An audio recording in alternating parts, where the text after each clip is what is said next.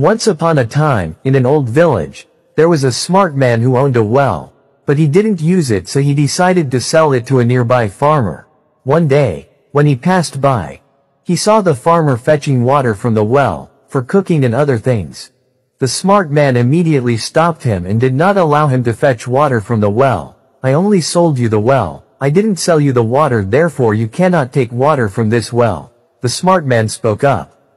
The farmer was very sad, and didn't know what to do.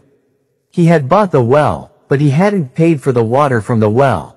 Now the well was full of water, but he couldn't use it, while his whole family and livestock all needed clean water from this well.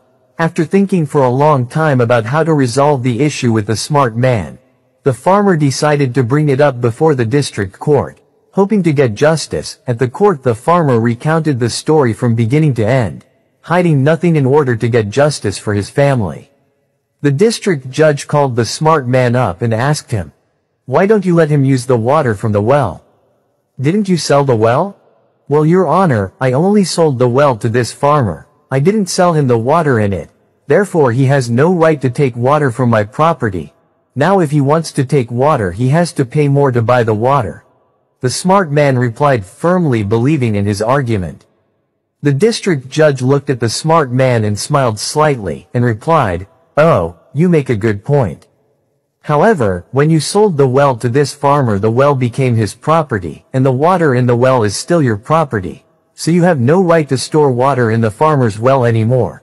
Now there are only two options. One is that you have to pay the farmer to rent the well for your water storage. Two is that you have to remove all the water from the well immediately." The judge looked up at the smart man and asserted firmly, so the smart man bowed his head sadly, not knowing what to do to justify his actions. He had been harmed by his own intelligence. So now, if the smart man fails to comply with this order, he may face legal consequences, or be required to pay fines for violating the court's decision. The judge's ruling makes it clear that the smart man no longer has the right to store water in the farmer's well without proper compensation. Thank you for watching. Comment good judge.